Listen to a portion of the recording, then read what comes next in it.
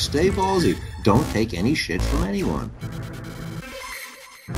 What do you take me for? Some kind of ignorant baker who doesn't know the price of items at baller industry food outlets?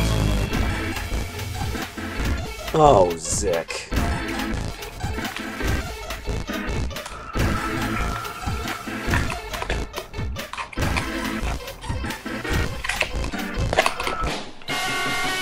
The Justice League of Balls reunites as Stay Ballsy teams with Bowler Industries once again. This is John Rambo Presents the show, available on iTunes and Stitcher. My name is John, and I'm joined by game developer extraordinaire and Spizm salesman. Ladies and gentlemen, Angus Cheng is here. Hey everyone. Angus, how's it going, man? Yeah, it's going good. How you doing? I'm not doing too bad. It's early morning for you. Yeah, it's 9 a.m., but it's not too bad. I mean, I've got a job now. I have to wake up early anyway. Okay, I see. Are you enjoying some breakfast right now? What's happening here? What are you having? Yeah, sorry about that. I was just finishing up some potatoes, some nice cold potatoes. Gotta bring some for everybody if you're gonna do that here on the show. sorry, yeah. Is that a typical breakfast for you? Potatoes? Is that a? Typically, I don't eat breakfast. Normally, I just wake up and take a shower and go straight to work because I like to sleep a lot. Sounds good to me. Yeah. Yeah, that's the way I like to do things. I'm not that wavelength. It's like the whole day's just a battle. Just when can you go to sleep? You know. Yeah, exactly. It's like you gotta do all these things just so you can earn the right to sleep again. Right. Like. If I make plans early in the morning and a friend's like, "Oh, I'm gonna be 20 minutes late," I'll probably still be in bed. I'm like, "Great, I can sleep for another 20 minutes." You know, like you don't have to come at all. You know, it's just, right? I mean, come on. Don't worry, we can like postpone it. You know. Yeah, we'll do it next time, next week. So, Angus, you're in Hong Kong, right? Currently. Yep, that's right. Yep, still in Hong Kong. How's it going in Hong Kong? There's some things in the news once in a while, in between. Ebola scares, and that's pretty much all we get on the news, but there's some stuff about Hong Kong going on. Yeah, I saw you guys are really worried about Ebola. It's quite. I guess you guys have Ebola, so it's a different story. But it seems like that's kind of dying out now. They're moving on to other sensationalized stuff now, but that was like last week. But what's in Hong Kong, there's just a few protests about democracy and that kind of stuff. It also seems to be dying down a bit, but basically like a few sections in like some key areas in Hong Kong have been blocked by protesters, and the really funny thing is like it's just like really annoying a lot of people. That's pretty much a lot of people are like, "Oh damn, now I have to take the train," you know, like it's that's like the key word. It's really so. Is it like the majority of people are more annoyed than participating in this? I don't know about the majority. You know, like there's a lot of people who support the protesters, and it's generally like the younger people support the protesters. Older people are like grumpy about taking the train instead of whatever bus they like to take. Which is, I think it's really funny. Like, the whole thing's kind of funny, yeah. To be honest, like I live on a different side of Hong Kong, so it does not affect me at all. So that's nice. So I don't really care. You just get to kind of look down and kind of laugh at everyone. Well, the really great thing is like when these protests were first happening, it was like when it first started, it was really causing a lot of problems for public transport, and a lot of people were taking a really long time to get to work. So maybe it would take them like 2 hours to get to work instead of like 1 hour, right? Yeah. And the great thing about that was everyone was late for work. Yeah. But it didn't affect me at all. But I could still come in late, you know. So, so I got the protesters. Angus, you're 4.5 hours late. So the protesters. I couldn't make it. I was like sleeping at 4 a.m., waking up at 10:30. Oh man, protesters got me again. Yeah, got to keep these protests going somehow. Yeah. So actually, a lot of my colleagues were like joining in on the protest after work. Like they go to work and then after work, protest a bit and then go home and have some dinner. You know. Okay. It's quite funny. Very nice. Interesting. So Angus is here. Angus is the co-host for the evening. And as co-host, Angus has certain powers that you achieve here. Oh. And that means you can invite guests on the program. Yeah, that's right. OJ tried a few times, but just the people that he comes up with, I had to reject. Strange things, Okay. strange fetish. I don't know. Whatever. We're not going to get into that. But you decided to invite some people on. Why don't you tell everyone who's coming?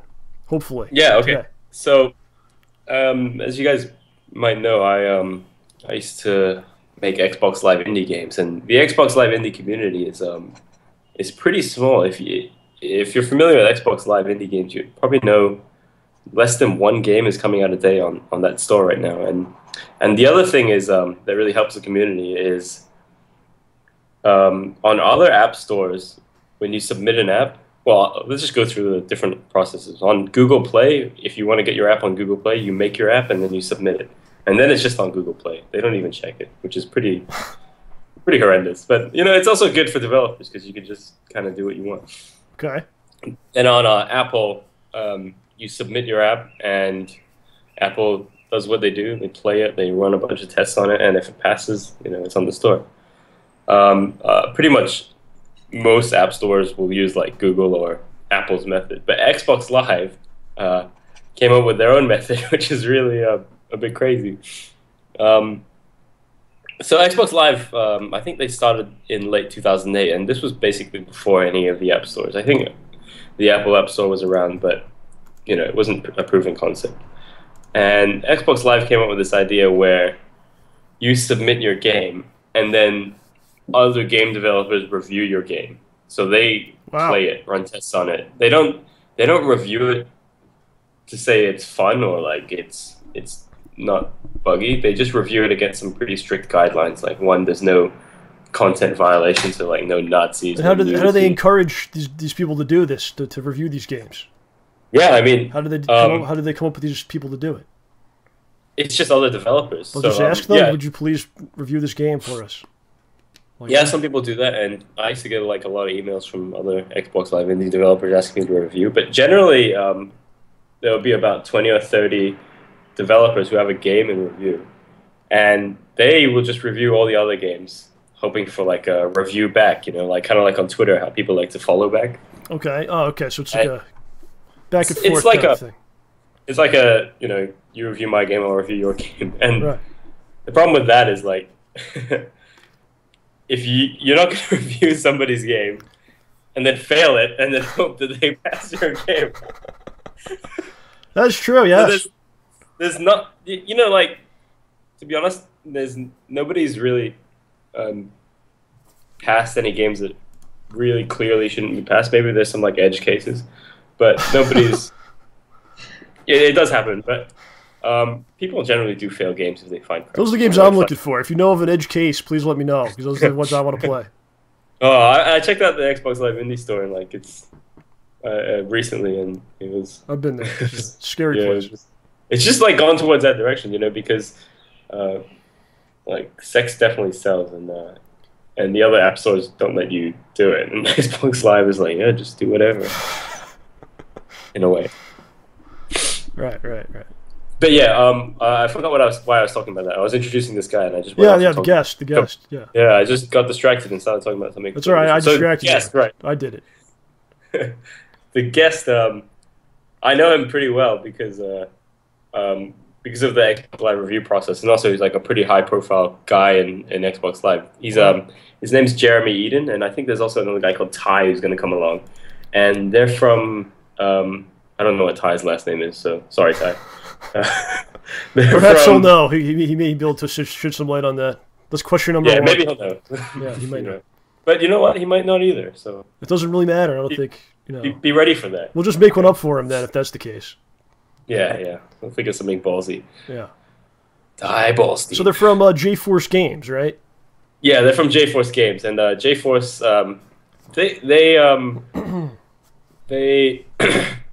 they started an Xbox Live indie like right from the beginning, I think. And actually, because of them, I joined the Xbox Live indie program.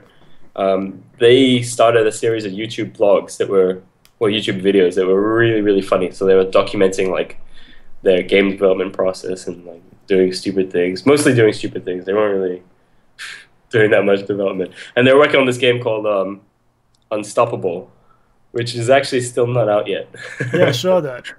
Yeah, so they've been working on that one for a long time. I think they've redone it a few times, and since then they've also launched other games. The first one they launched was something called Avatar Showdown, and it was like a really simple, but also really fun Avatar game, Xbox Live Avatar game where you would, It's like a fight. It's like a fighting game almost, from what I saw. Yeah, it's like a fighting reaction time game. It's cool. And then the game they have right now that's huge is Murder Miners. Yeah. Which is like the #1 rated Xbox Live indie game. It's huge. It's a big deal. Yeah, and also they were able to get that game on Steam, which is something I have not been able to do. So I'm very jealous. Really, is it just difficult to work with the Steam guys? What's going on? To be honest, I didn't really try very hard because I just felt like I don't really have anything that's of Steam's quality. But I did try to go through Greenlight, and that did not work. I'm not sure what Jeremy did to get onto Steam. Maybe he went through Greenlight. I'm pretty sure he went through Greenlight. Should we ask him this? This is compiling a list. What's your last name? What is Ty's last name? And how to get on Steam. Okay, here we go. That'd be a good introduction question. Like, hi, Jeremy. You didn't end Ty. Ty, what is your last name? Just an inside joke that they have no idea what's going on. Yeah. So did they actually review one of your games to get it approved? Yeah. So they could have crushed Angus Cheng right there. That could have been the end of you. Yeah, and the funny thing is, like, their second game, the reason they approved it was because they approved my first game, Get Rich or Die Gaming, and it also came out on the same day as their second game, which was like some Avatar massaging game. Oh, yeah. Very nice. Yeah. Getting that one later. Yeah. Awesome, man. So, yeah, hopefully these guys will be joining us a little bit later, so that should be fun. Yeah, we need to chase them up. Like, Jeremy is on Skype, but his icon is yellow, and he is away, so... Alright, so as long as they appear and we can get them on, they may be on. Yeah. We'll see. We'll see. You never know. This is how we do things here. Anything can happen at any time. It could be an explosion. Hopefully not. Hopefully not, but... Not in my... No, okay, yeah. So, Angus, how is the Ouya going? Oh, the Ouya, yeah, I've got it. I fired it up, and I made... Well, I started working on a port for the Ouya using Unity, and then I just didn't do anything with it for the longest time. So, yeah... I'm enjoying the shirts, so... So if people don't know... oh, yeah. Hopefully. So, if people don't know, DSP moved, and in the process, he was getting rid of a lot of stuff. So, he was getting rid of the Ouya. He didn't want to bring it with him. So, it wound up in my possession. So small, Jesus. That was my argument. What is he moving into, like a shoebox? I don't really know what's going on, but there was like 10 different people at his house, and no one wanted to take the Ouya, so I felt bad, so I was like, I will take it. And I talked to you, and you wanted it, so I sent it to you. Yeah, that was really nice of you. Oh, I didn't know I had DSP's Ouya. That's DSP's Ouya, yes. That's the one from the show he was doing the Ouya reviews on, huh? Yes, probably. Unless he has, like, maybe he has a bunch of them, I don't know. And in the process, you got a bunch of STAYBALLSY shirts, which is awesome. Yeah. What did you do with these shirts? What happened with these? It was like you got like several of them. I gave some to my colleagues. I gave some of the bands to my colleagues. They seem to like them. You should give them to the protesters, maybe they. Oh man! I need you to go talk to the protesters. Get them all to get one, maybe from me. This is our slogan for the protest. Hey guys, this is the new uniform. Everyone buy it. STAYBALLSY.com. I'll get like an order for buy the uniform. You can't protest. So. You're right. Yeah, you can't be here. You're not a real protester. And then I'll get like an order for a lot. It'd be great. Yeah, you can't possibly fill that order, but whatever. Yeah, OJ's gonna be busy. He's gonna have to hand make them. Yeah, that'd be awesome. Again. What do you think of the Ouya in general? Did you mess with like the games and the layout of it and just the controller, like the whole experience? Like, do you have anything to say about it at all? Controller, I'm not really a big fan. It's like doesn't feel nice. Did you see how the batteries go in? Did you figure that out? Yeah. Oh, that's weird, right? It is weird, isn't it? But and they come in like one goes in the left slot, one goes in the left of the controller, the other goes in the right of the controller. It's like you have to like pull it apart. Weird. The whole controller like comes apart, right? Yeah, and it just doesn't feel as nice as like an Xbox or a PS3 controller. I don't know if they work with the new PS4 and Xbox controllers, but yeah, it's nice that Ouya lets you use controllers from other consoles because they're just way better. But the Ouya like games, some of them are really nice. Yeah. But it's just, I don't know, like I never want to play an Ouya game because it's a bit of a hassle going to a TV to play a game. Yeah. Yeah. Maybe it's it's definitely a challenge to get people to get into that. Yeah. But I really tried, like the though. concept. It's cheap, like it's small, like they really tried to, really help you out with it, but it's such an uphill battle, I think, with that kind of thing, Yeah, it's a bummer. I mean, like I should support it a bit more because it's basically the nice thing about working on Ouya is compared to Xbox. On Xbox there are like 3 categories of programmers. AAA. Like Modern Warfare, whatever, Call of Duty. Never heard of it. Yeah, no, I don't know those games either. I don't know what that is. Apparently they are quite popular. Yeah. And then there's the Xbox Live Arcade games, which is like Super Meat Boy, cool stuff like that. And then there's Xbox Indie, and the funny thing was like being an Xbox Indie dev, like Microsoft just treats you like shit. They're like, like we're like, hey Microsoft, you guys forgot to pay us the last 3 months. You owe me like $1,000. Really, it's like that, huh? Wow. Yeah, it is like that. And then they're like, oh yeah. Then they actually pay you though, but they're just kind of like behind on it. They think maybe you won't notice, and they'll just keep the money. They have this like fucked up system where like all the other stores pay you every month, right? And they pay you like 15 days after the end of the month. Xbox is like, oh, we'll pay you guys every 3 months, and we'll pay you 45 days after the end of those 3 months. Like, so if you make a game, like you have to wait basically like years, 125 days before you will get the money. Oh my god! Wow. But like it kind of queues up, so if you after you wait that time, it's okay. And can you look at the money you're owed during that period, or you have no idea? No, you don't. You get sales data, and then it always crashes, and it's just like sometimes it's just wrong. And it crashes. Like, this is wild, Angus. It doesn't crash. It's just like wrong. Like they'll be like, hey man, today you made like $100,000. You're like, oh nice. And next day it's like, oh actually that was a bug. Sorry. And, sounds a little bit like the Google ad system. AdMob? Was it AdSense or something? Yeah, AdSense. Oh, okay.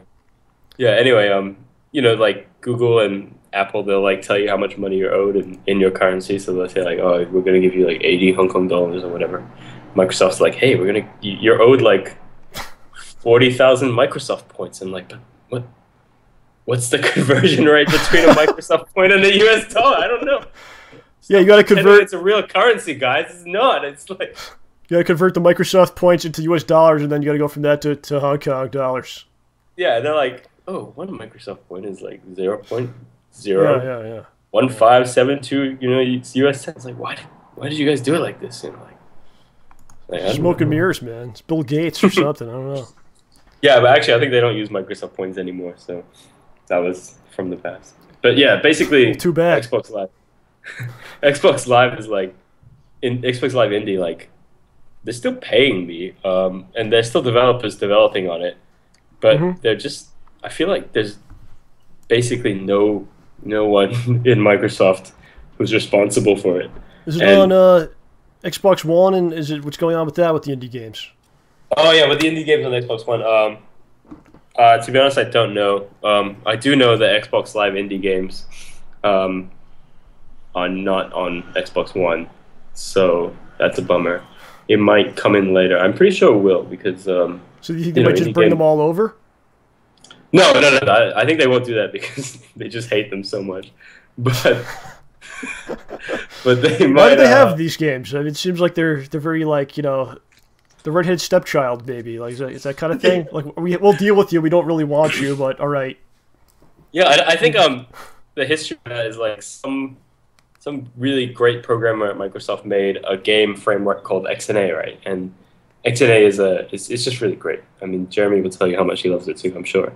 And then because XNA made game programming so much easier, somehow they decided to come up with like an Xbox indie platform, right? And then the games came out, and they just hated the games, I think, and they just didn't want to support it because the games that were coming out weren't what they wanted. Yeah. I think they wanted something a bit more high quality, something a bit like maybe 60% as good as arcade, but now it's like just filled with a lot of really terrible stuff. Like people probably, you know, they notice it's there. I could do that, right? I could make a game. Here we go. Here's my game. That is like a really good point, because if you're just if you're a gamer and you're on Xbox Live Indie Games and you're like, God, it's like some 5-year-old made this, then you really should think like, hey, I could make this. Like, and you know what? You can, you know, you could make that because that sucks. Yeah. But, it's not really the point, right? You know. But it's a good stepping stone, right? Yeah. There's pluses and minuses to it, you know. Yeah, like just joining the community like improves your programming skill and game programming skill a lot. So right. Let's move away from games. Let's move away from games for a second. I want to ask you about something. Your website, bowlerindustries.com, and I just go through the stuff. I just love the stuff you write sometimes. Really? Just amazing stuff. And as an example of that, you wrote this blog here, and it was called "How to Pay Less Rent." I love that story too. Is this true? This is a true story? Yeah, it's true. Yeah. All right, you're gonna have to tell everyone what this is all about. How to pay less rent. Should I just read it out? Yeah, whatever you want to do. If that's easy. I just read out the story and okay. It's a pretty short story, so don't fall asleep, guys. Okay, so it starts like this. I used to pay $1 less than my monthly rent. It was $480 a month, but I always paid $479. Finally, after 4 months, my landlord said, "Hey, did you know you've been paying $1 less than you're supposed to?" And I was actually with my landlord at the time, you know, like on the street. And I said, "I did know that because it was absolutely intentional, but I pretended that I didn't because I had intentionally underpaid for a laugh. I was holding a can of Coke at the time, as I often am, and I pretended to misunderstand. I underpaid for this Coke?" No, she paused because she was embarrassed. Never mind. I acted curious. No, come on, what was it? The rent. You've been paying $479 instead of $480. Really? For how long? Ever since, for the last 3 months. That's weird. I'll look into it. Nah, don't worry, it's not the money. I was just curious as to why that was happening. The next month, I paid $478. Did you say anything about that, or just? No, I really did do that, and then just my landlord just didn't bring it up.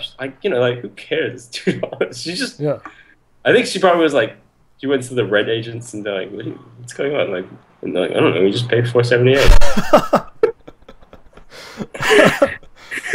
Well, it's amazing what you could get away with if you just try, you know.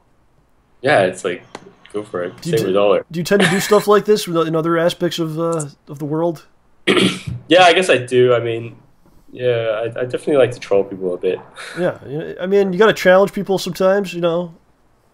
And, yeah, it's fun. Like, if she asked for the $5, whatever it's been, you'll probably give it to her, I assume, right? Yeah, I definitely had it. Like, just... But now you might get $12 off a year. Yeah, exactly. Just keep pushing it. You might. Who knows? Where do you get this down to? She's gonna be paying me rent soon. Yes. Hey, bitch, you owe me the rent. She's like, I just got a bill from you. Yeah, it's the rent. $2. Yeah, that's wonderful stuff. Do you suggest other people try this method? This will be crazy. I definitely say try it. I mean, see what happens. I don't think you'll get evicted. If you do, I'm really sorry. But yeah, we're not responsible if you are. But you just may get $1 off every month. Yeah. So yeah, you have the site's great, the bowlerindustries.com. I want to talk about Phoney Girlfriend a little bit. Are those guys around yet, or? Sorry, what was that? You broke up a bit. Oh, I'm sorry. Are those guys available, or they're just not yet? Oh, those guys. No. Okay. I'm gonna wait. Let me ping them on Facebook because I got them on Facebook. All right, I'll just keep talking. So, all right, Jared. Yeah, I was talking about Phoney Girlfriend. Yep. And on the site, you have like just crazy stuff, man. You have like all these stats, and like you know like when it will become profitable. You know, like uninstall rates, things like that. Mm-hmm. Yeah. It's awesome. You could break it down like that. Yeah, I mean, those are really basic stats you get from Google Play. Like the uninstall rates, I think only Google Play provides that. and when it will become profitable, that was actually totally wrong. I mean, it beat that estimate, which is cool. Yeah. But just saw you break it down for everyone right there. It's just really an interesting thing to check out. Something that I found interesting is you guys were saying on there that you could actually get like a replay file of someone's experience with the game, and you can kind of see like how they played the game. Yeah, we could do that because the game is so simple, right? It's like basically all we would need to do is like mark down which button they press and also mark down what time they pressed it, and then that's all we need, right? Like generally that's one way you can make replay files in games. If you imagine you take any game and then you just record every frame the game runs, what keys were pressed, that will make a replay file. It would be really big. It might be like unnecessarily big, right? Like if you have a chess game and your chess game runs at 60 frames a second, right? And you record like the state of every key on your keyboard, and you record the XY position of your mouse, and whether you click the mouse button or not. That's definitely overkill for a chess game, right? That's not going to be necessary, and actually often it's overkill for every game. But that will probably that will be like a pretty general way to make a replay file. So that's one way you could do it. Wow. But we didn't do it because we're just a bit lazy, because really we should we should be figuring out like where people are getting bored, where people are, what people are liking, what people are doing. Like I work at a mobile games company now, and we like track everything. We like whenever the player does anything, we know, right? Like wow. And then we analyze that data, and we're like in real time, like as it's happening, not real time because no, not real time. Okay, a little bit later. Yeah, maybe like a day or two later, and then we'll see like like in level we've got this game. It's like a questing type game, and like we'll see like in Quest 6, like everyone's like, and so in Quest 6 we had like 200 players, and then after Quest 6 there's only 80 players left. So like clearly that shows you there's something wrong with Quest 6. Maybe it's crashing. Maybe people don't know how to do it, or maybe they think it's boring, right? And that kind of data like helps you design a game, but it's you never notice people just playing completely wrong. They're just incredibly like what are they thinking with this? Come on. Yeah, we can play test, but it's also really good to like kind of analyze what people are doing live in the world. And I think like all mobile games are doing this because mobile phones, they're generally going to be on the internet, and people want that data. They want to see like what's this guy doing at all times. Like and mobile phones are kind of like web browsers, except way more extreme. Like there's so much more personalized. You store your photos on it, and you store like all this great stuff that that advertisers really want. Like the really scary thing is these advertising SDKs, which is basically like ways of putting ads in your application. Right. They're getting so much more invasive. Like it's okay. Cool. Jeremy's ready. You wanna bring him in or? Yeah, I wanna. Oh yeah, I'll tell him to add you first. Add me. Yes. Jeremy.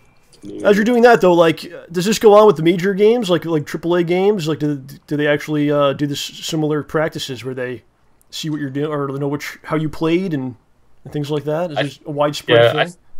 I think so. Yeah, I think so, because previously it wasn't possible, right? Like a lot of games were offline, and but now it seems like most people playing AAA games will also be on the. Of course. Yeah, they'll also be on the internet at the same time, and you just need internet to collect that data. So while you're playing your Call of Duty, there might be some somebody watching you. Kind of, yeah, like kind of watching you. They are. They're not watching you. Like they're not watching the screen. Like nobody's got time to watch all the screens. Like, but they could if they wanted to. No, they can't.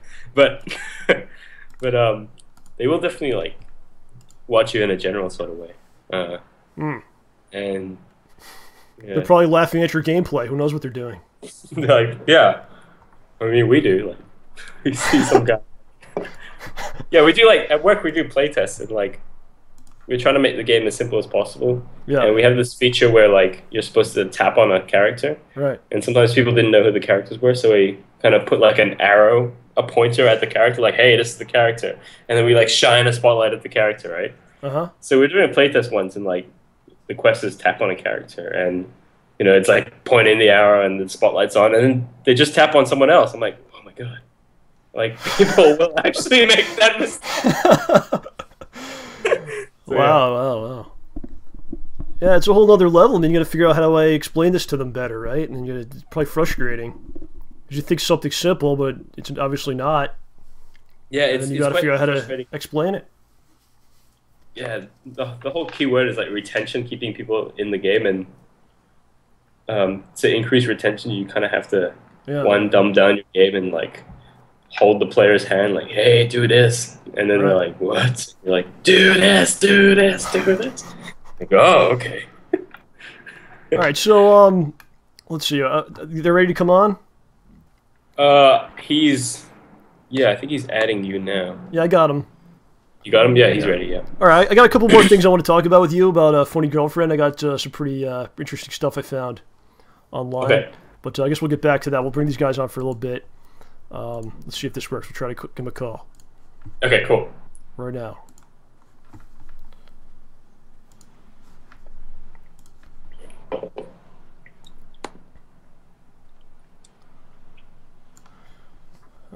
Hello?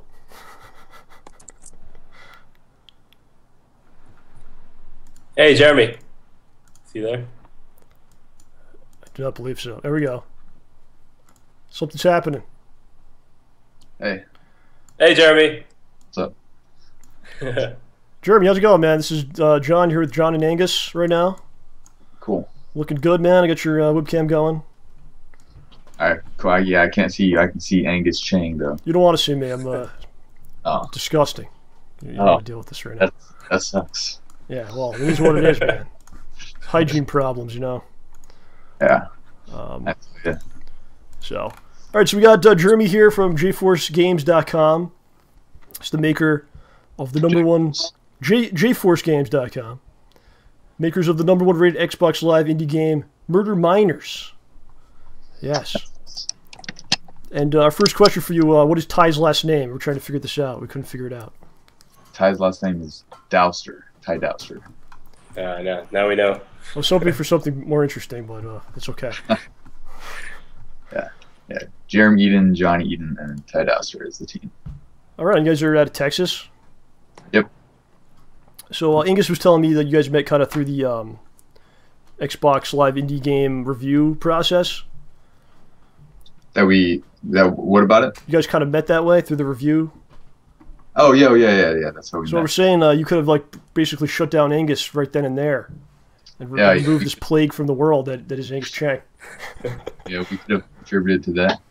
No, we like his games. He got 20 games. So. He's the best. So Angus, you wanted to have this gentleman on? Yeah. Okay, so JForce, Jeremy, I don't know if you know this, but like the whole reason I joined Xbox Live was watching your early vlogs on YouTube. Yeah. Like early in I think 2008 when you guys were working on Unstoppable. Yeah. That's what made you get into XNA. Yeah. Like a friend of mine when I was at uni watched your vlogs and found them really funny, and we both like looked into XNA and yeah, that's how I started on XNA. Glad we could inspire you. Yeah. So you worked on Unstoppable for quite a long time, and then the first thing you actually released was Avatar Showdown. Do you think you could talk a bit about how you came to release that and why you decided to like take a break from Unstoppable and to move on to Avatar Showdown? Yes. Hey, Ty, you want to say hey? Ty just got back from McDonald's. Good. Where'd you get? This is Ty Dowster. Hey, how you doing, guys? Man? This is Angus Cheng. You remember Angus Cheng? Oh yeah. Hey, Ty. I love that game. That was the classic of my book. Yeah. Yeah. So Avatar Showdown, basically.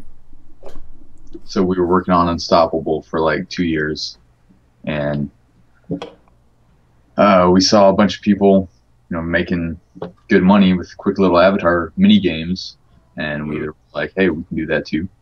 And so we thought of a quick little game that we can make, which was just a remake basically of Samurai Kirby from Kirby Superstar. So we just remade that, put avatars in it, and we're the first actual Avatar game that had violence, where you actually had avatars fighting each other in some form. So it was #1 seller in the first month. Yeah. And yeah, it was definitely like quite a big hit. I mean, it was a really fun little cool game. I mean, you guys made up some really cool avatars. I think Michael Jackson was in it, Kanye West. Yeah.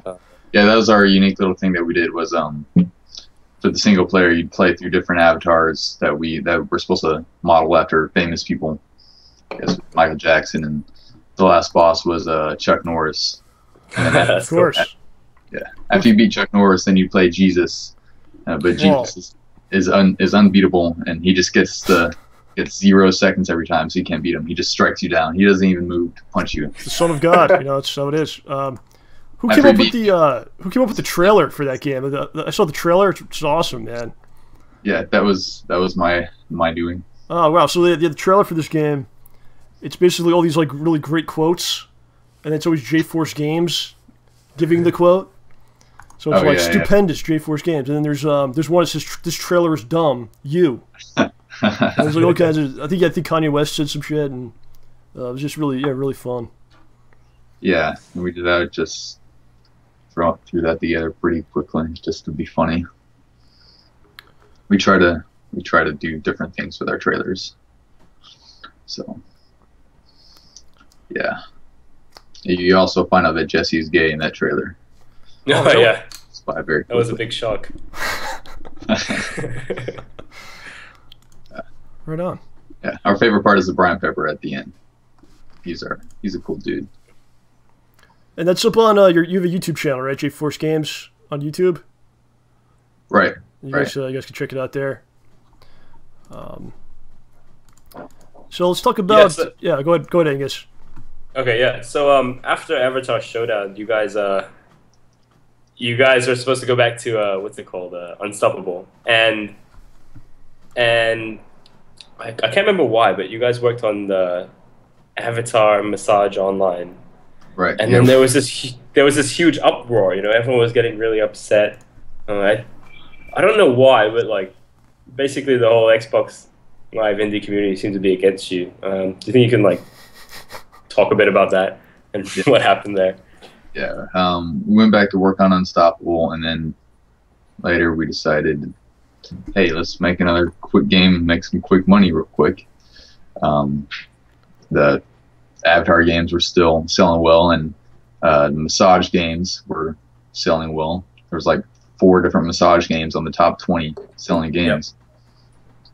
And zombie games were selling well, of course. And so there's always kind of this running gag that if you made a game called Avatar Zombie Massage or something, big trends, if you made that game, it'd be a runaway success. It was kind of like a joke. Like nobody would ever seriously do that because it would just be too much.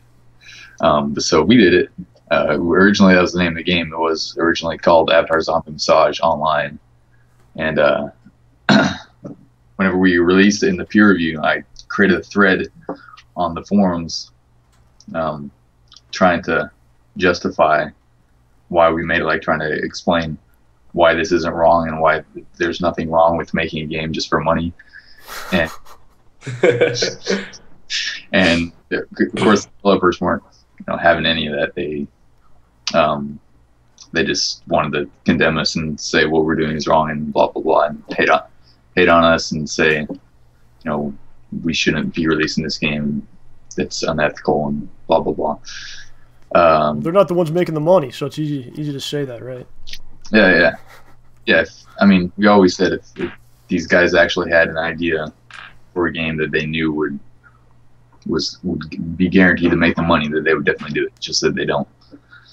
Either, they don't have an idea that they think would definitely make the money, or they think that if they were to release this game, a game like that, it would hurt their reputation so much that it might be worse for their bottom line in the long run. So either way, it's a bottom line consideration that they're making.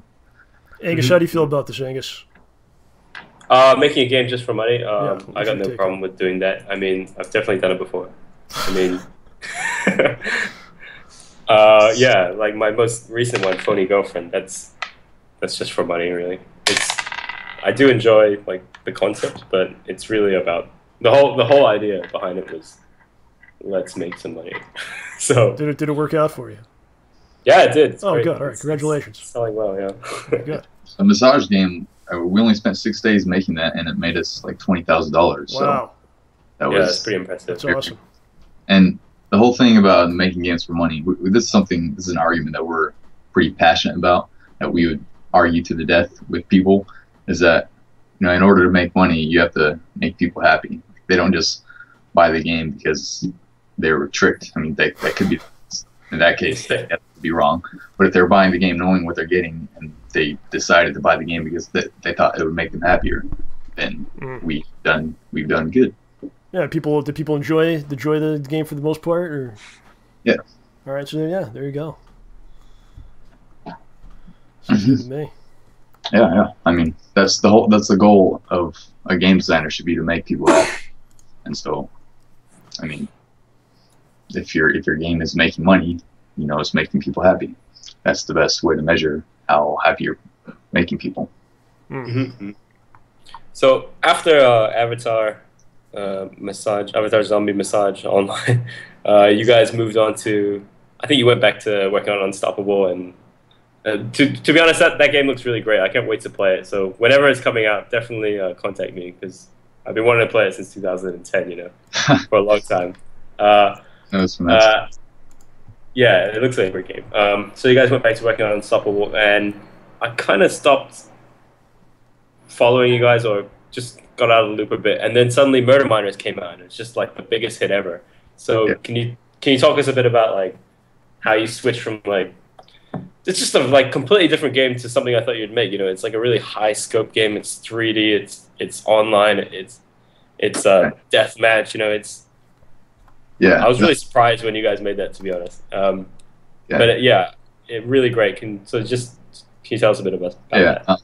So basically, we went back to work on Unstoppable again, and Eager Rapper, we had him doing the animations for the game, and he quit on us, and so things were really looking good for Unstoppable.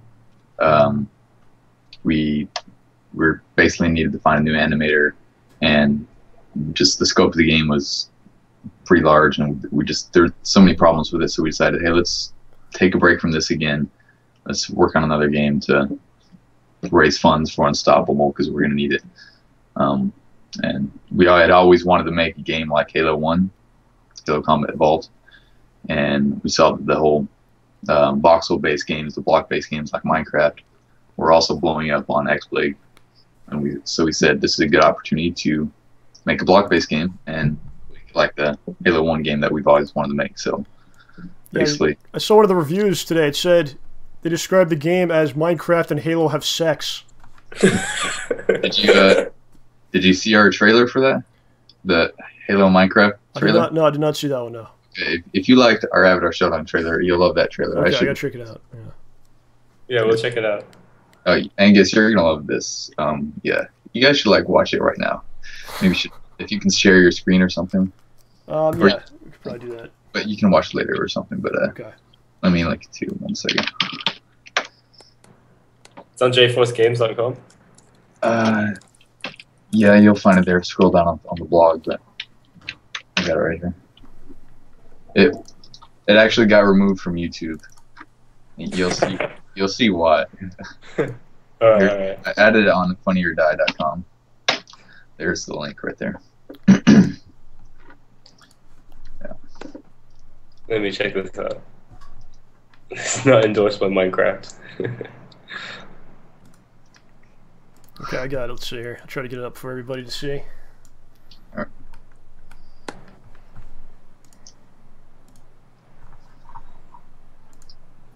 Where did you see that description about Halo and Minecraft having sex? I think someone just wrote it somewhere. I don't know. I just did a quick search. Yeah, that was on. We actually got a guy named Kerspedi He has like 6 million subscribers on YouTube, and got him to do a video on it. And he linked to that, to the trailer. And that's when it got pulled, because so many people were checking out the trailer, and I guess enough people flagged it. Yeah, I got it. I got it playing for everybody right now. I can check it out. All right, great. It's pretty funny. It's carrying Master Chief into bed right now. Okay. Was this a live stream or? Yeah, this is live. Yes. Okay. Cool. Holy shit! Some pelvic thrusting.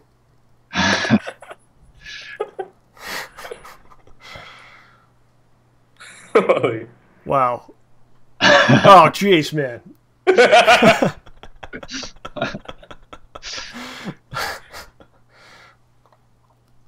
Fuck, it's like 3 minutes of this, is it?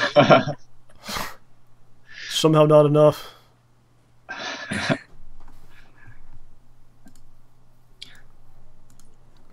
Yeah, it's pretty graphic. Good God. Did you, were you the animator on this? Did you make this happen? Yeah, I made this whole thing, yeah. Frame by frame. Yeah, it's all the animations me. I had a lot of fun animating this.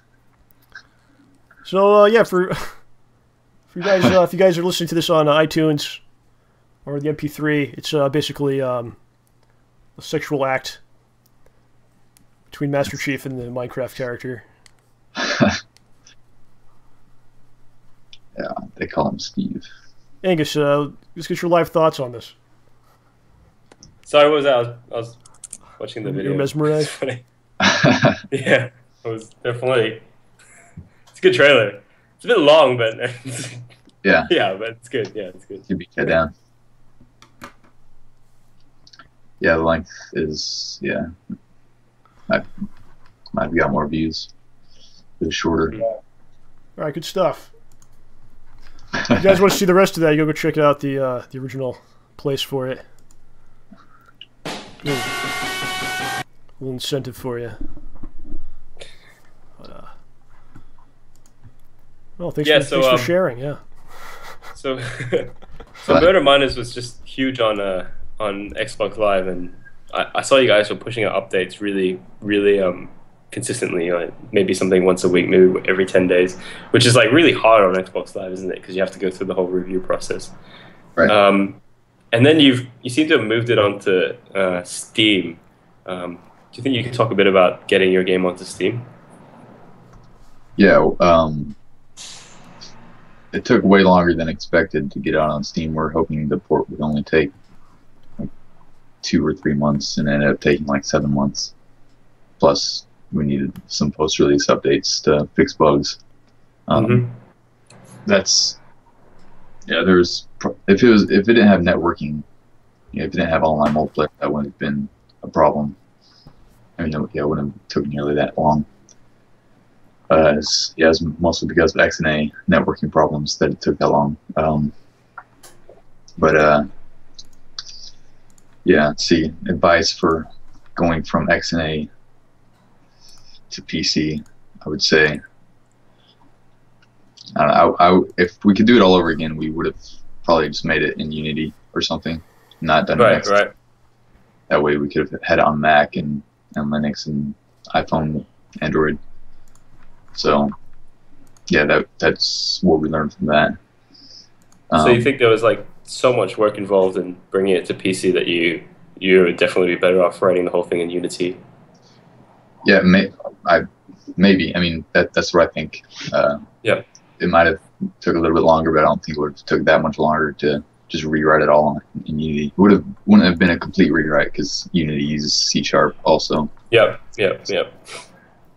That's true. Yeah, but yeah, Steam version is doing pretty well so far. Not as well as the Xbox version, but it's definitely going to be worth it. Did you expect that it would become the top-rated game on Xbox? No, we're not expecting that. Did it take a long time, or just all of a sudden, like overnight, it was like, boom? Oh yeah, we were #1 rated like since release. Like pretty much always, we were #1 rated. They're a little bit just going back and forth at the first couple of days or so, but we got the #1 spot. How do you deal with that success? Is it just coke and hookers at that point, or are you more conservative?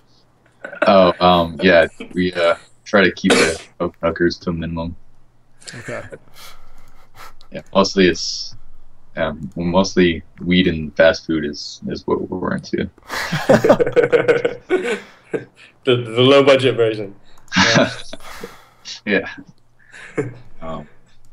But yeah, another thing about the Steam version was I wish we would have known this before releasing, but if another piece of advice for any developers first releasing on Steam is to use your update visibility rounds in the beginning. I didn't even use them for our updates. You get free visibility. When you update your game, you can just select one of your updates to be in the update visibility round. And so every time you do that, you see a spike in sales. And I wish we would have done that earlier instead of weeks after release, months after release. Update visibility is like you make an update and you want more people to see it. Sorry, I don't really understand. On the front page of Steam, there's a section that says recently updated. And, okay. Yeah, you can get your game to appear on there, on the recently updated section. If you just gotta set it up on the site. Yeah. Okay. So, Murder Miners, I guess you guys will be quite busy with that for a while. But what's your future plans? Like, what do you guys got? We'll sleeve. Yeah, we're pretty much done with Murder Miners. We're gonna maybe do. We're definitely gonna do at least one more update on Xbox and maybe a couple small updates on PC, and then we're working on Murder Miners 2, which we might call Murder Miners X, just because X's are cool. Yeah, they are. Yeah, we expect Murder Miners 2 to be way bigger than Murder Miners 1 and really put us on the map. Murder Miners 2 is going to be very, very ambitious. Like the ultimate FPS in my mind. Awesome. Yeah. On your website here, it says your favorite game of all time is Ocarina of Time.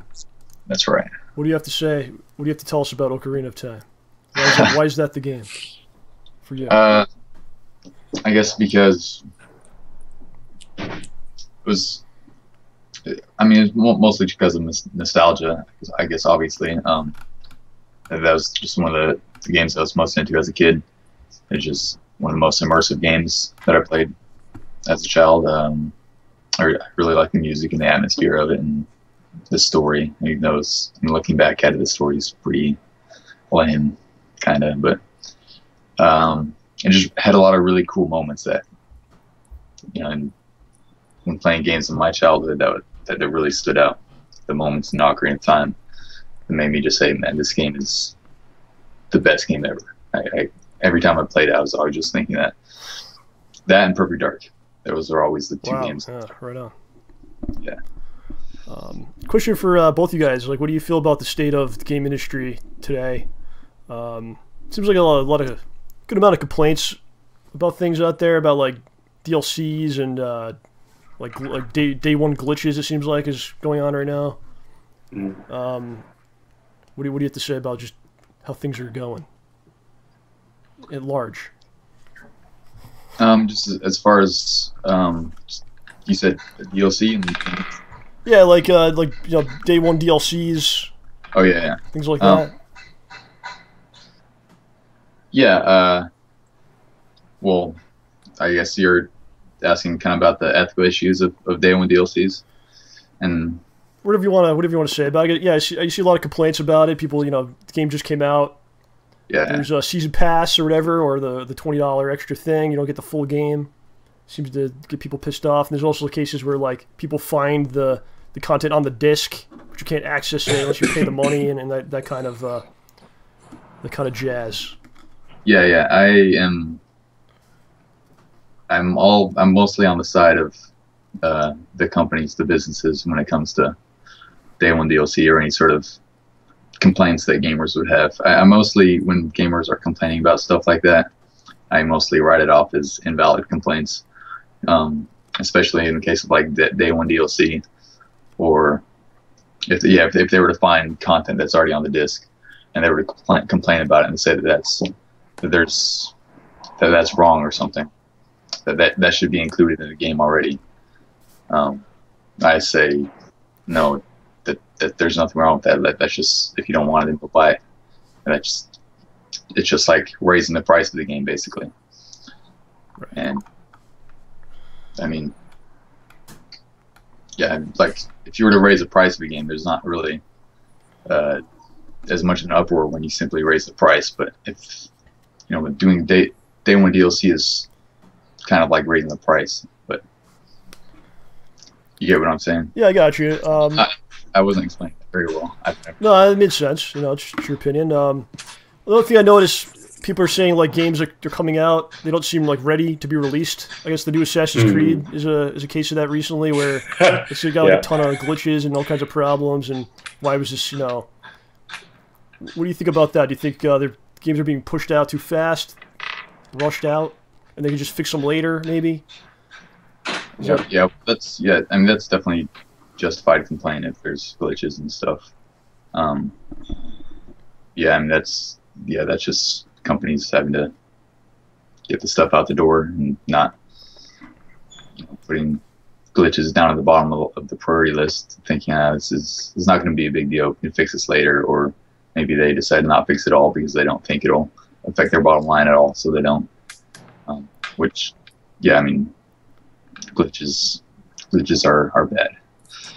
Yeah, like with that whole Assassin's Creed thing, I feel like this time of the year is like is really high pressure for game industries. Like I work at a game company right now, and we're pushing really hard to get stuff done by the end of November, because we do mobile games, and basically you can't get anything through certification on Apple in December because it's just such a huge flood of stuff.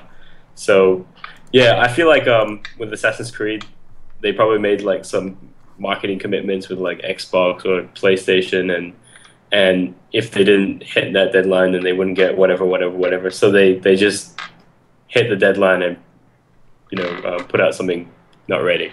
And then that's the thing with software, like you can deliver stuff that's not ready because you can update it. So there's kind of like this feeling like it's okay to have bugs, But really, Assassin's Creed, it's not really okay. I mean, that really hurt them a bit, I think. But in a way, it's also like they got a lot of publicity for the game. I mean, I saw so many screenshots for it. Like, part of me was laughing, and the other part was like, hey, this game looks pretty fun. Like, if it wasn't so buggy, which I'm sure they'll fix the bugs. So it's just kind of like, it's bad, but yeah, the industry is kind of heading towards that sort of direction. Get things out faster, even people paying for betas, that kind of stuff. Yeah. If as long as the consumers are voicing their opinions or leaving negative reviews and stuff and doing what they can to disincentivize companies from releasing glitchy games, and hopefully that won't be as much of a problem. Yeah. Did you guys have problems with the day one DLC or content on the disc? I mean, do you think that that's wrong for the companies to do that, or? What do you think, Angus? No, I think I kind of see what Jeremy's saying. Like with content on the disc day one DLC, it's not necessarily like. Yeah, it just seems scummy that they're locking you out of something that you kind of already have, but you're not really paying for the download, or you're not really paying for the back end system. It's like you are paying for that extra content, so they kind of they want to set the price for 80% of the game at $60, and the remaining 20% they want to charge you $20. I think it's okay. It kind of like annoys people because it does seem like games are getting shorter, and then people are pushing harder to make more money out of gamers. Like the other sad thing is mobile gaming is like I don't really like it that much, and mobile gaming seems very much not about gaming, more about squeezing people for money. So that's not really the direction I love, but but in a way we kind of are getting more gamers in it. So yeah, imagine if all the content was on the disc, and maybe you just paid $5 for the disc, and then all of the game content was on the disc, and you just got to pick and choose which content you wanted to buy. And that would be kind of like taking the day one DLC content already on the disc to the extreme. And to me, like when I look at it that way, it seems like clear that there wouldn't be anything wrong with that. But maybe that's just me. It's just kind of a scary thing because what's the future? Like, people are going to just keep giving you less and less and keep charging more and more. You know, that's the scary part. But the consumers, the ones that let this happen, if they buy all this stuff, the companies go, we can get them for it. So why not just keep doing it, right? So yeah, it's a big it's a messy thing.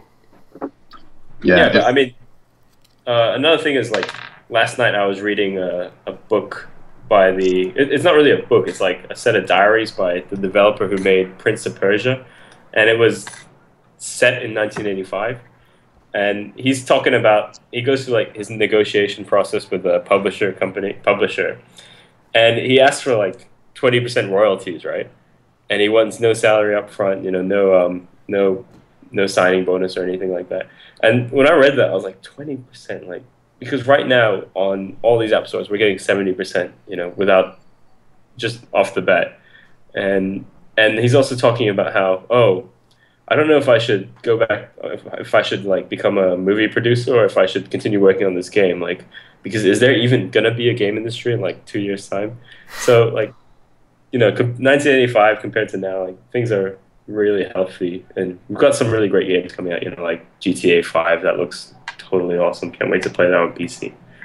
But we also do have like a lot of scummy practices in the games industry. Yeah. Right on. There's money to be made. That's what happens. Yeah, I mean, it's such a big industry, and like day one DLC, I'm kind of okay with it. But what I don't really like is like these addictive IAP games, you know, the ones where it's like basically kids or like grandparents buying lots of dog food for their virtual cat. Really? Wow. You know? Like Farmville. Yeah, exactly. Yeah, we actually, me and Ty, or we want to release these videos with talk about ethics in video games, and that was one of our main videos. We'd go into Farmville and talk about Jonathan Blow. This is mostly Ty's writing, and just talk about how Farmville is basically not unethical, which is pretty controversial because most people like point to Farmville as like the epitome of an unethical game. So someday we'll be releasing those videos. They'll be entertaining. Controversial. All right. So, is there sex with Minecraft characters in that video, or just? No. No. So we're gonna leave sex with video game characters out of our marketing, probably. Okay, fair enough. Jeremy, thanks for coming on, man. I appreciate it. Everybody go check out Jforcegames.com. What's the J? Is it Jeremy Force? Is that what's going on? Jforce? Originally, it was Jeremy, Johnny, and Jesse. Ah.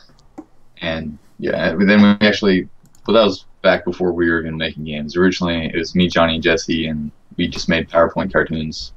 And it's Jforce. And then later we decided to make games, and we got Jordan on the team, and then we got Justin and Ty. So we said, hey, we got to talk to Ty ruined everything. Yeah. I know his last name though, so it's okay. Do you guys have Twitter and Facebook and all that stuff? People can find you, all that. Yeah. Twitter, Jforcegames, and Facebook /Jforcegames. All right, man. Appreciate you coming on. Thank you very much. All right, cool. Talk to you later. Good. Thanks, Jeremy. Yes. Bye-bye. Good to see you too. Still there, Angus? Yep, still here. Yeah, your camera froze. Maybe try to restart it or something. Oh yeah, okay. I'll do something. See what you can do with that. There you go.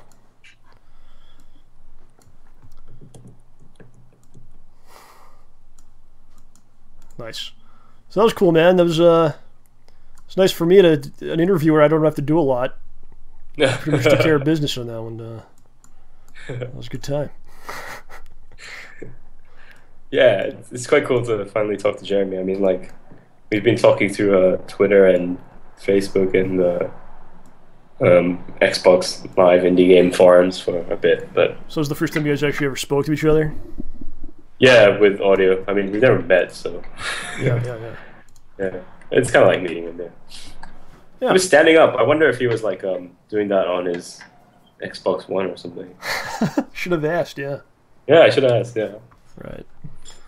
So yeah, those are interesting questions, like ethics and all that stuff, and it seems like everyone's got a very strong opinion on it,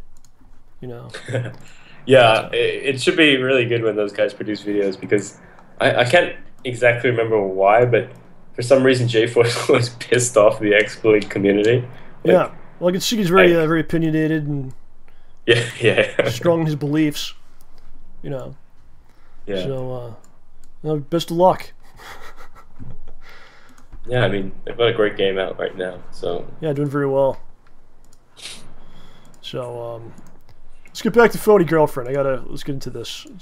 Let's see here. Sure. So I looked around the internet a little bit about it, and I found this forum, and someone left they made a thread about the game.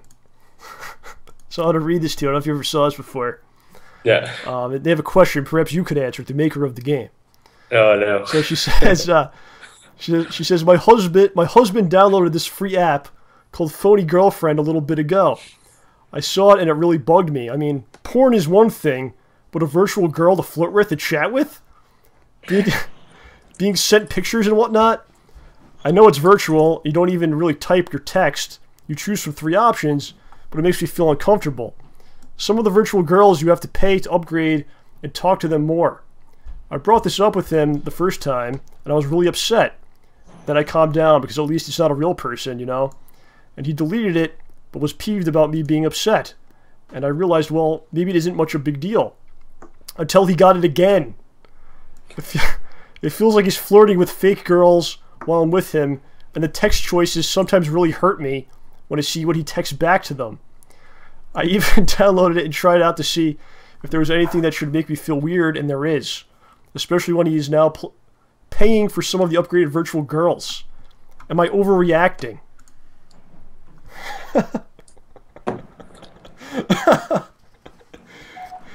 Angus, what do you have to say about this?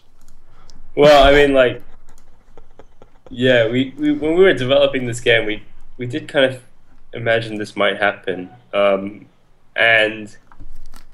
to be honest, I feel really bad because that woman's really upset, and yeah, and I feel like what she says is pretty valid. I don't really have a way to make it better, right? Because yeah, we did make it just like for a bit of fun, and we weren't really intending to ruin anybody's marriage. But I think it has happened a few times. But do you really think that would be the game's fault, or is there probably some other issues going on there? And if it wasn't the game, it'd probably be some other. I really doubt that there's like a very strong relationship, and then the guy gets the game, and then he's just like, this is over now because I'm just Brenda. It's all about that. You know what I mean? Like, there's got to be some kind of a underlying problem. There's definitely like something else, but like it's still like it's not good to be the trigger. So you've heard of the other stories like this? Have I? Let me think.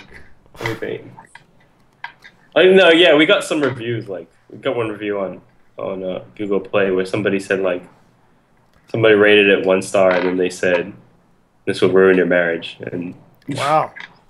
Well, you don't really know the backstory with that. But another thing was like a lot of people were getting really upset that we killed the main character Brenda at the end of her script. And yeah, I wanted to ask you about that too. Yeah. Yeah. Basically, people were getting really upset, sending me like messages where they said they were crying or. Oh my God! They were really attached to Brenda. Yeah. Some people got really attached to Brenda, and basically, me and my partner decided we were going to unkill her. So we just changed the script. So that no longer happens. It does happen, but then you find out, like, basically, the way you find out Brenda dies is her friend messages you and says, "Hey, this is Kate. Brenda was killed by an elephant." Along those lines. Wow, it's funny because last time you were on the program, we had OJ play the game. Yeah. You didn't mention anything about that she died. So you didn't even like say, listen, at the end of this. So we eventually found out. Oh yeah. And I wondered, like, did you do something wrong? Like, did he like screw up and that's how she died, or like? But I guess that's just the ultimate ending, right? A lot of people thought that too, because it's a multiple choice game. there's definitely like we could create scripts that branch out and have different endings, but we didn't. Like no matter what you do, she's gonna die. And a lot of people emailed me or contacted me somehow and said, "Brenda dies every time. What did I do wrong? How can I make her not die?" Like, and I was like, I'm sorry. She's always gonna die. Yeah, people die. That's how it ends for everybody. So felt like I don't know how to say it. Like, yeah, you really took a beating with this game, huh? Relationship ruined, and people lost their fake girlfriend, and just this is really something. Yeah. I guess. Yeah, it's a cool game. Like, yeah. Well, if people can get that wrapped up in it, obviously it's good, right? If it's if they get that attached and that like this guy here deleted it, but he was obsessed. He got it back. His wife found out. Couldn't let it go. I mean, wow. Yeah, he's a paying customer. You could like take over. You could like take over countries, Angus, with this. Yeah, with my army of fake girlfriends. Yeah. So with that, we're working on a boyfriend version, and it's just horrible making a fake boyfriend game. Because you got to do the dialogue and. No, that part I don't do anyway. Picture of the guy with no shirt on. And... Exactly. That's like. You like stare at it.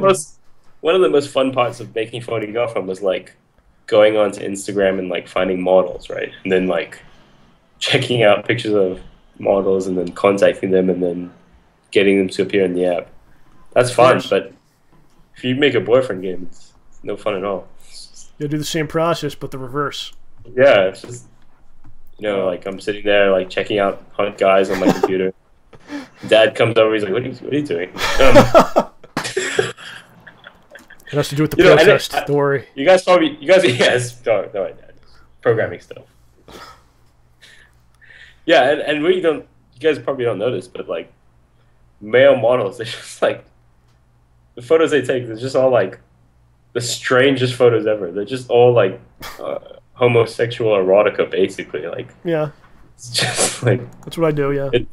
Yeah, it really looks like I'm looking at gay porn when I'm contacting these male models. So then you have to contact them. Say, can we use your photos? And yeah, that's basically the process. You have to contact these dudes. I love your photos. Can I use them in my programming?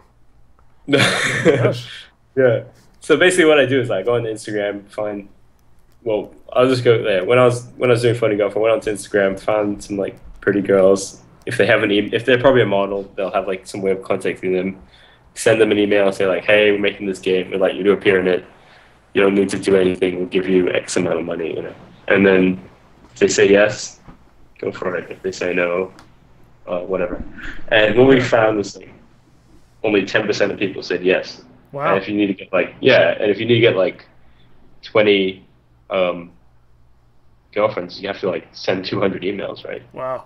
So you spend a lot of time going through these galleries. Digging through, yeah, wow. Spamming people, and so really there's like probably about like 10 hours worth of male models I need to check out, and it's just not something I want to do.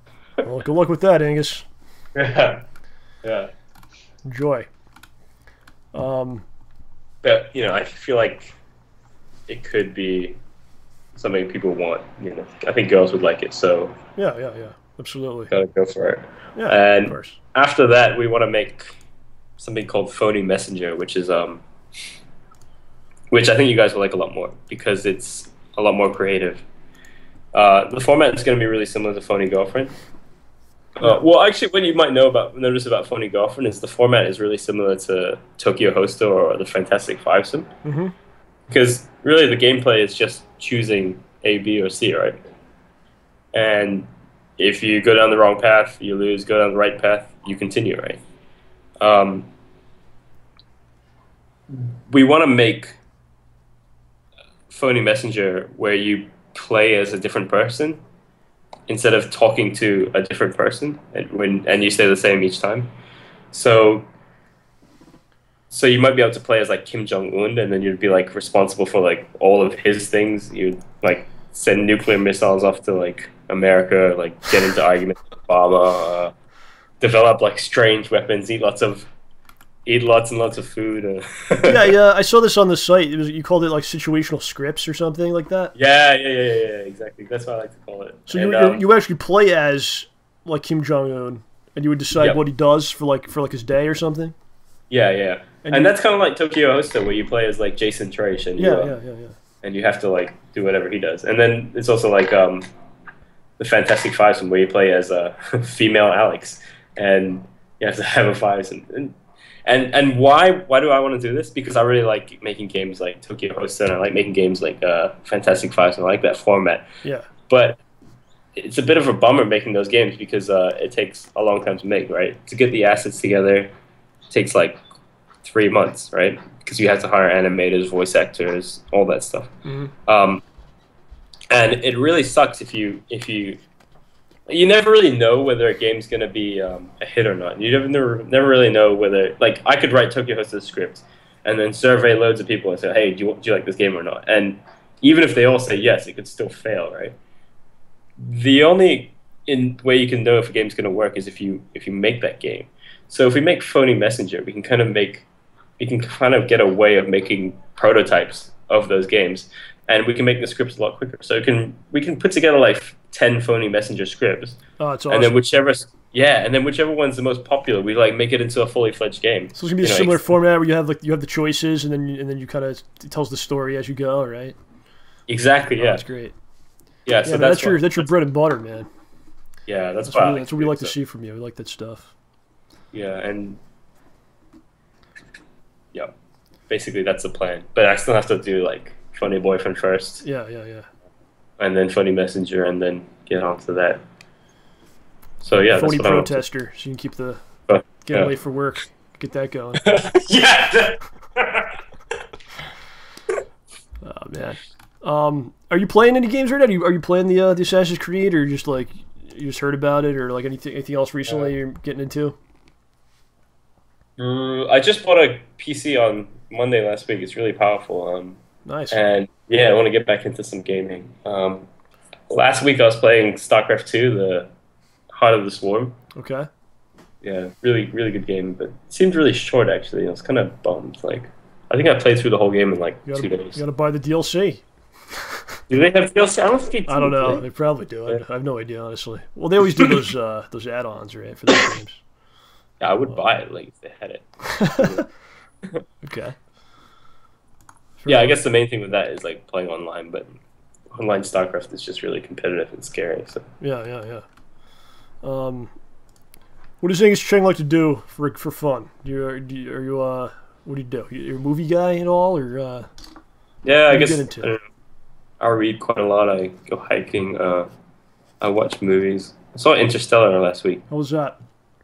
Interstellar? It's like yeah, I've heard. Yeah, but how is it? I know what it is. Oh yeah. It was really great. It's a long movie, but I don't know. I just love I love like spaceships and space exploration. It was really cool. Awesome, man. Well, that went really fast today. Wow. Yeah. You're gonna have to come back again at some point. Like, it really flew by. Yeah, it's a good show. It's cool to have Jeremy. Just go show me. Yeah, that was great that you brought him on, man. Really appreciate you even doing this at all. Hey, I love doing this. It's great. We got a couple of messages from people that found us through you. Oh, really? On, like Twitter and stuff. Yeah. They're like, yeah, I'm a fan of Angus, and I saw your show. It's all right. That's cool. So Angus always pays dividends. That's right. So next week's show is going to be our Black Friday show, which we do every year. Do you guys have that out there, the Black Friday? It's after, usually day after Thanksgiving, our Thanksgiving. Yeah, we have something. Yeah, okay, what do you got? We have something called like White. I forgot what it's called, but it's like, it used to be like Singles Day, right? Uh-huh.